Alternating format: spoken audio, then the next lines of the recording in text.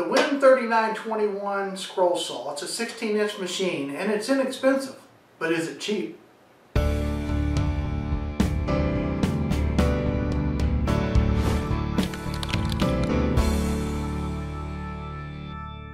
couple weeks ago I purchased this Win 3921 16-inch variable speed scroll saw off of Amazon. I think I paid like $120 for it, and obviously I needed another scroll saw, like I needed a hole in my head, but I wanted to pick this machine up and just show the differences between an entry-level scroll saw and maybe a little more advanced scroll saw. Now, I'm not one of those people that will tell you you have to spend $700 to $1,000 on a scroll saw to get started in the hobby. That's just foolish. There's no reason to do that. You can get started with an entry-level scroll saw. Almost all of us did at one point. And today I just want to show you a little bit of a review on this saw, but also differences between what to expect from this as compared to a higher-end saw. To get started, let's just talk about the specifications of this machine. It's a 16-inch scroll saw, and what that means is from the blade to the back of the throat right here is 16 inches. So if your hole is in the center of the board, then you've got this much room to play with to turn the board while you're making the cut. The table itself feels like it's like a cast aluminum, and it's 16 inches long and about 10 inches wide, and in front of the blade there's about 5 inches.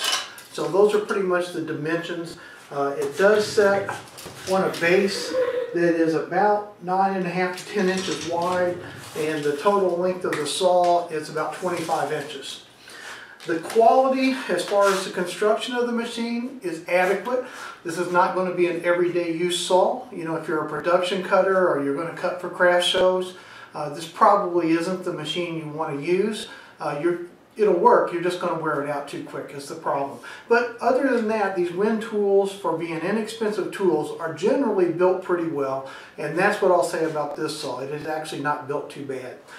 The table does tilt 45 degrees. It's variable speed from 550 up to 1600 strokes per minute. On-off switch in the front. Does have a dust port collection for your shop vac hose right here. The adjustment for the tension is in the back of the saw back here. It comes standard set up to be used as a pin-in scroll saw blade. And for those of you who may not be familiar, there's two types of scroll saw blades. One blade uses pins in each end, and that's how they are clamped into the saw. And the other blade is a plain end, and it gets clamped with 2 set screws. Let me zoom in here real close and I'll show you those blades real quick. Most of you are already going to know this information, but I want to point it out just quickly here for those of you who may be new. The pin-in scroll saw blades are like what's in the saw right here, and I'm going to release the tension off this blade and unclip the blade from the top clamp. And you can see that there's a set of pins right here. If you look at this face on, you can see the pins on the end of that blade, okay? And those pins go in these slots up here on what we call the clamps. So you put it in the bottom clamp, which is just like the top one, only upside down, and then you clamp the blade in just by making the pins go inside those little notches. Then you can reach to the back of the saw and set your tension up. So pin-in blades, very easy to get into the saw. They never slip out of the clamps. They're fantastic for rough cutting basic shapes. But as scroll saw artists, we generally tend to want to use plain-in blades. Now here's a plain-in blade next to a pin-in blade, and the first obvious thing is going to be the difference in the size of the blades. We can get much smaller blades in plain-in blades than we can in pin-in blades. And also the hole we have to drill to get the blade into the wood is smaller because we don't have the length of these pins to deal with. So we can drill much smaller entry holes to get the plain-in blade into the saw. Those are the two primary differences, and one of the main features you'll want to look for if you plan on doing fine fret work is a saw that will accept plain-in blades. Now we know the difference between pin-in and plain-in blades, so the question is, will the Win 3921 accept both types of blades? The answer is yes, it will. It's set up to use the pin-in blades. That's how it comes out of the box. The clamps are set up for pin-in blades. They go in super simple, they're very easy to use, but they're generally just good for rough shapes. To use the pin end blade, or the plain end blades in this saw, they give you a set of adapters.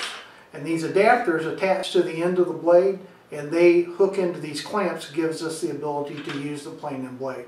We'll take a closer look at that here in a minute.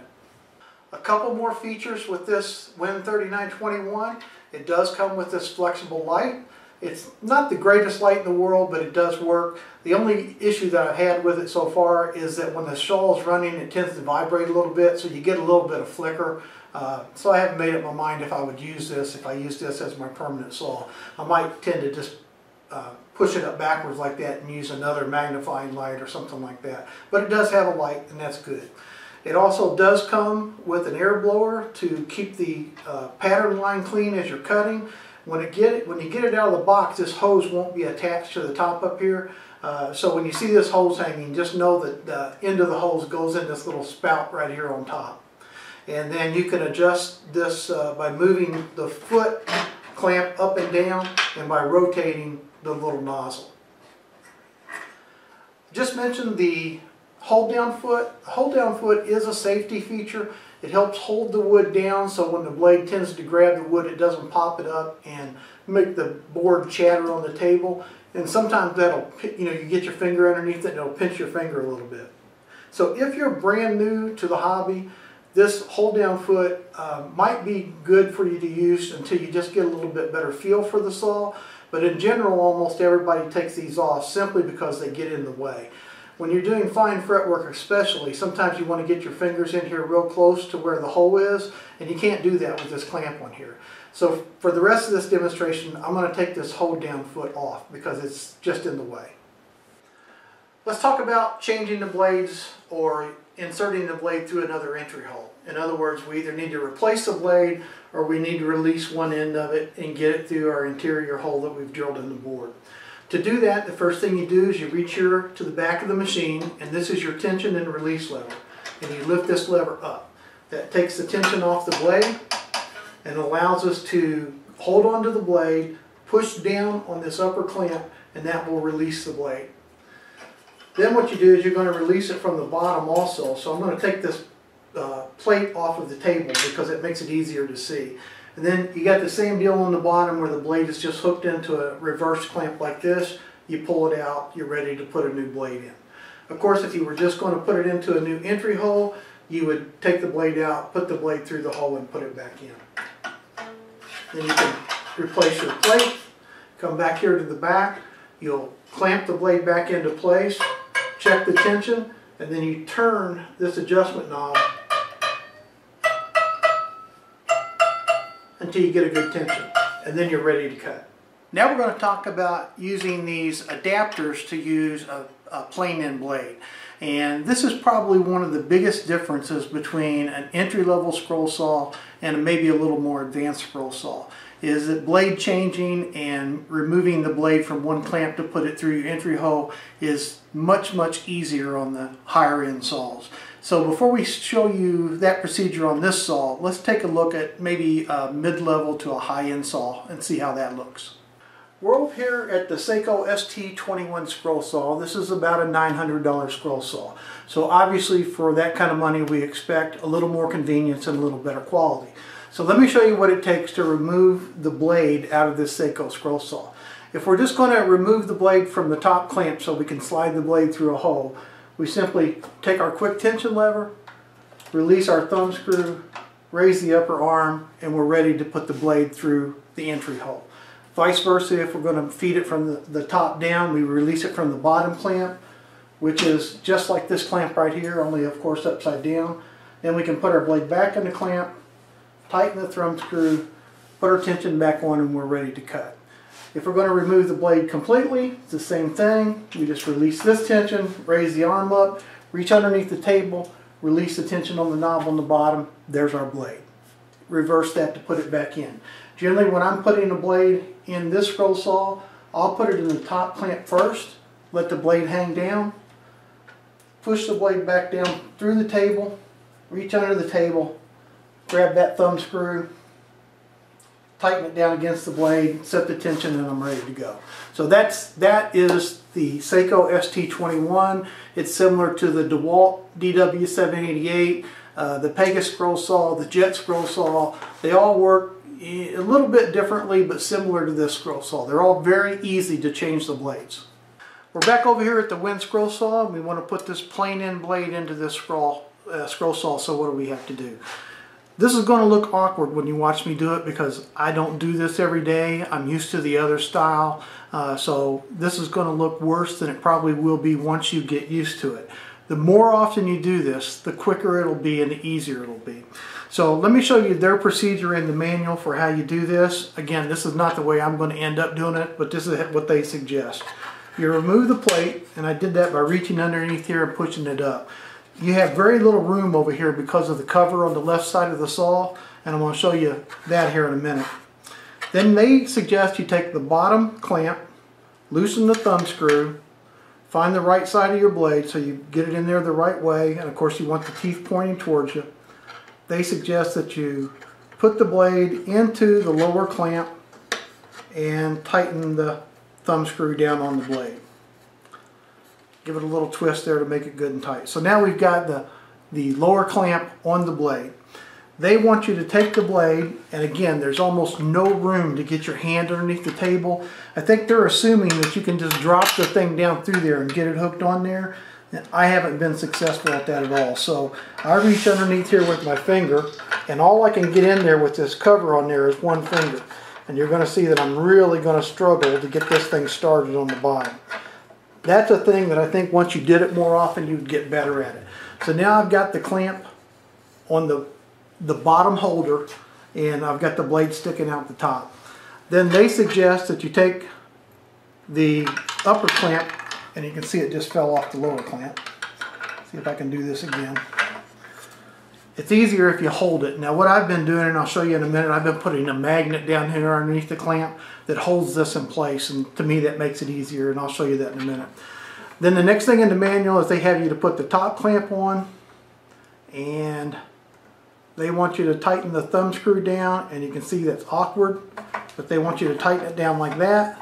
Push down on the upper clamp. Oops, got to release the tension. Push down on the upper clamp, put that in there, and then we can put the tension back on the blade, turn the knob until we adjust the tension to what we want. Now, a lot of times you won't have to release this tension, or you'll have to release it, but you won't have to turn it to loosen the tension. If you get the blades in there clamped pretty good, you can leave this in the position it's at and just latch it and unlatch it to get the blade in and out. So then of course you would take your table plate, whatever I did with it, put your table plate back on, and you're ready to start cutting.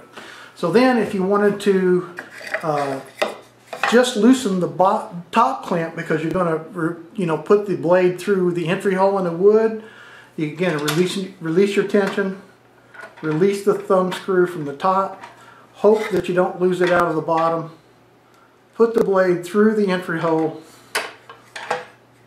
holding onto it so it doesn't come off the bottom clamp, and then put the blade back in the top clamp again with the tension released. Turn the thumb screw, and then put the tension back on. And then we're ready to start cutting. Now one thing you saw there is I had a little bit of a problem putting the blade through the hole, because as you saw on the other saw that I showed you, this upper arm would lift up out of the way. On the Win 3921, this arm is fixed. So you have to get the board in there with everything still kind of in your way. Again, you're going to get better at that as you go, and one thing that makes it easier is a little bit of pain, but to raise this blower assembly all the way up out of the way so you don't have any obstruction in your way when you're putting that board in there. And then you can loosen this, and once you're ready to start cutting, put your blower back down. Another step, but again, not undoable, just takes a little bit more time. Okay, that's the method that they recommend in the book. That's not exactly how I do it. Let me get this saw turned around and I'll show you what I would do. Got the saw turned around now to where you're looking at the left side of the saw if you were facing it. And you've got this orange cover right here that is obviously there for safety. They don't want you to get your hand underneath the table and get it pinched in the lower clamp. I can't tell you to take this off. I can just tell you that if I use this saw, I'm going to take this off and just take whatever risk there is of getting my hand in there. I'm hoping that I'm smart enough not to stick it down there, because this thing is terribly in the way. To get this off, you simply loosen this screw up here in the front. You've got this blade holder cover thing that is extremely hard to open, so I wouldn't even use it. You have to put a lot of pressure on it just to get it to pop out. And that's a place to store your tools and your extra blades. Take this screw off the back and this plate will come right off. Now what that allows you to do is have access to this lower clamp. You've got all this room right now. Now again, this thing is going to move up and down when the saw is running. So you've got this piece right here, but that's what you're dealing with right there.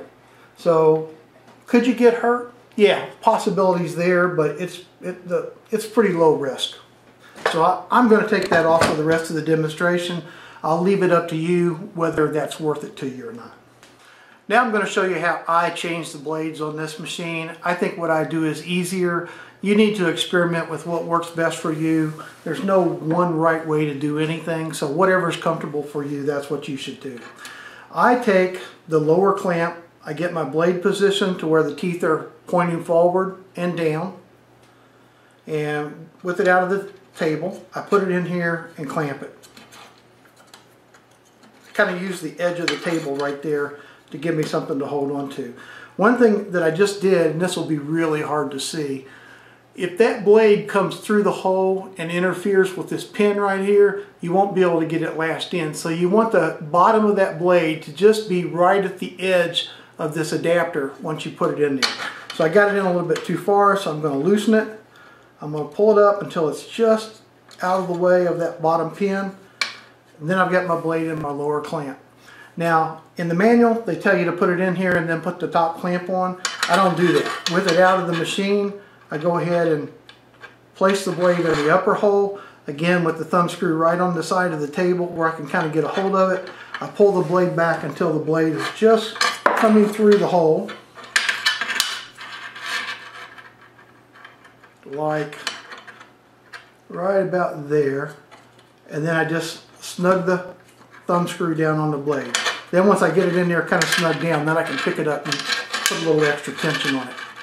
Okay, so now I've got the blade in both holders right now with it out of the table. Now with this side cover off, I've got all kinds of room down here to reach underneath the table. So I can take this bottom clamp, reach underneath here, and with all the extra room I've got, I can clamp it on that bottom clamp with no problem at all. Again, with the tension undone, I can put it in the top. Much easier, much easier. That's how I would do it. So experiment with what you would do and see what works best for you.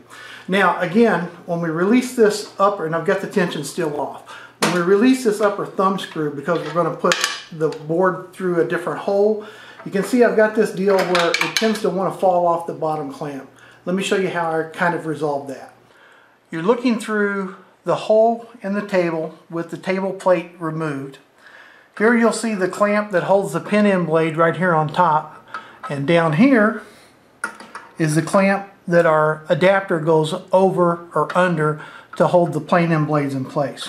So when we take this adapter and we drop it down through the table, with this left side cover off, I've got plenty of room to reach my hand back behind here and clip that on the back. And then it'll just kind of sit there. The problem is it doesn't sit there real well and it's easy for it to fall off. So what I do is I take a little rare earth magnet, which I've lost. Let me grab another one. I take a little rare earth magnet. It's a 1/2 inch magnet, and I think it's 3 millimeters thick. And this is what I use to help hold that blade in place. So what I'll do is I'll take this magnet, and down here underneath this clamp, I'm going to put this magnet right there, and then move it back to where it's on the downward edge of this thing right here. Then when I take the blade holder and put it back into the table, you'll see that again I have plenty of room to get my hand in the side here, and when I put that there, now that blade is held into place with that magnet, and it makes it much easier to get the board back over the top of the blade and get the blade back in.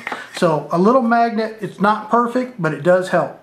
Now with that lower holder held in place with the magnet, it's much easier to take the upper clamp, slide it down to where the blade is just coming out the top of the clamp, Whoops, went a little bit too far.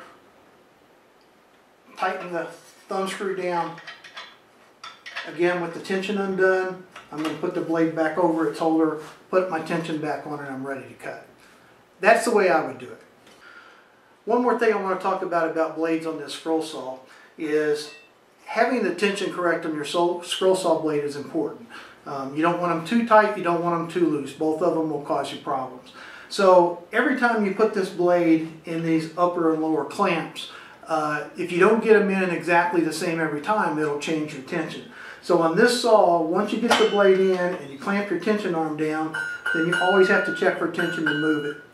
If you can get very consistent in putting the blade in exactly the same place every time, it makes it easier not to have to do this as often. So if you can put that blade in until it just reaches the top and the bottom of each one of these adapters, you'll be much closer on your tension and you won't have to spend so much time trying to get it tuned in every time.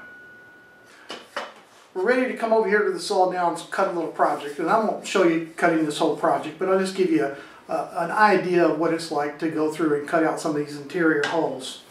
I have the machine sitting up here on my workbench. If I were going to use this saw permanently, I would mount it to a table using bolts to make sure it's nice and secured. Just eliminate some of the vibration. This machine actually, for the price, does not have a tremendous amount of vibration. I've got it on a foot switch right now, so I'm going to start the foot switch. And there is at about 50% of its speed. And you can see that's not bad at all. There's at minimum speed and at maximum speed. Now at maximum speed it makes a little more noise and this upper arm feels rougher for sure, but the table's still not vibrating too bad. It's not unusable. But normally I would run this saw probably at about 75% right there. Still plenty of speed to make the cut we need to make and yet very little vibration. But again, once you got this mounted down, it would even have less vibration. I do have the machine hooked up to a Deadman style foot switch. I'm comfortable using a foot switch, so I've got this one hooked up just to make it more comfortable for me to use. So let's cut a few of these interior cuts just so you see how it works. Got the saw set at about 75%. When I start it up, here's one of the things I was talking about earlier. You see this lamp? It does vibrate pretty bad. It works, but it causes a little flicker on the piece. So I would probably take this lamp, just move it out of the way, and then clamp another light to my table. Or if you've got enough light in your shop, you can just do it that way. But that light does bother me a little bit. We can begin our cut. Got to move our air blower back down in place. And the air blower does do a decent job of keeping the line clean.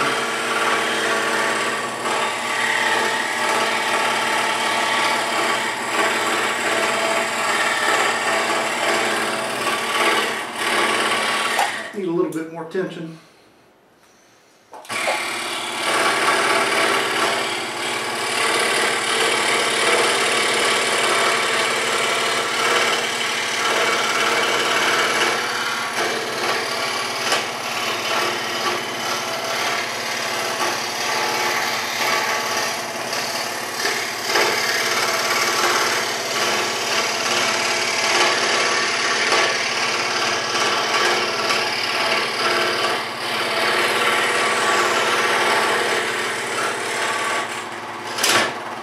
There's our first cut made.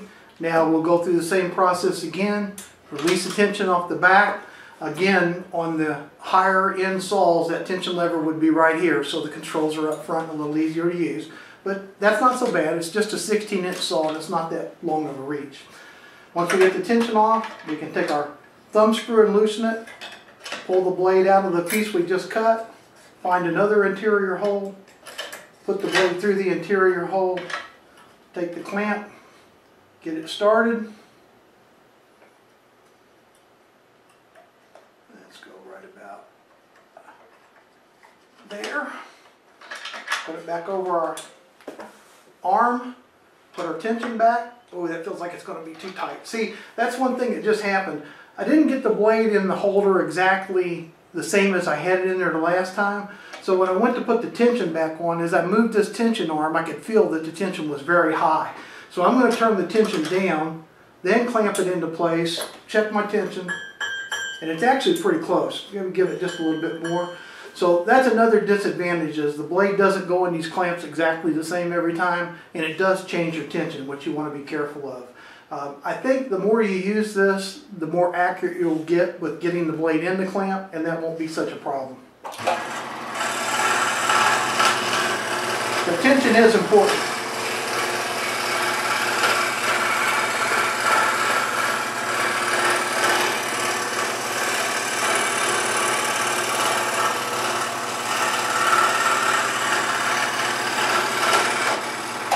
There's our second interior cut done. And again, we can just proceed through all the rest of the interior cuts, then do the exterior, and we'll be good to go. What you saw here tonight was not a recommendation that you run out and buy this saw. It's just a recommendation that if you're on a tight budget and you want to get started in the hobby, this saw will get you started. Will you one day want to upgrade to a better saw? You might. You might be fine with this. It depends on the type of projects you want to cut and just how much you can tolerate the inconveniences of this saw, especially with the blade changing. Everything about this saw is usable. Again, it's just a little more difficult and inconvenient to use. The controls in the back, slight inconvenience.